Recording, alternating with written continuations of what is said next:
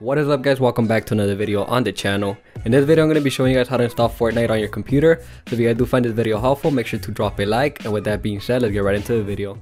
Alright guys, so the first thing you're going to want to do is you're going to want to download the Epic Games application. You cannot download Fortnite from the Windows Store or from Steam, so you are going to have to go to epicgames.com. So I'm going to show you guys real quick how to do this. And what you want to do here is on the top left where it says Epic Games, go all the way down to Get Epic Games, go ahead and click on it, and the application should start downloading. So once you're done installing the Epic Games application, just go ahead and open it up, and you guys are going to need to create an account.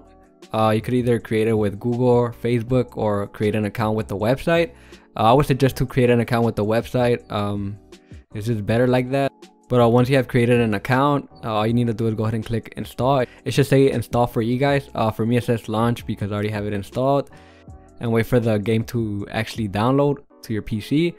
Once that's done, just go ahead and click launch, and you could go ahead and play Fortnite.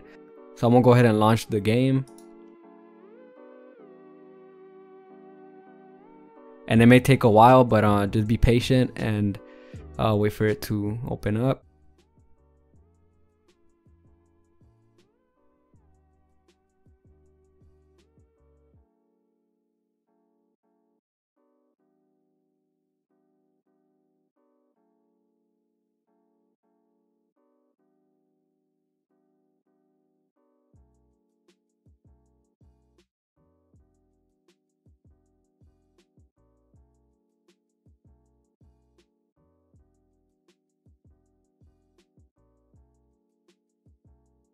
And there you guys have it. This is how you install Fortnite on your computer. You could either play Save the World, or you could play Battle Royale. I'm gonna go ahead and click Battle Royale.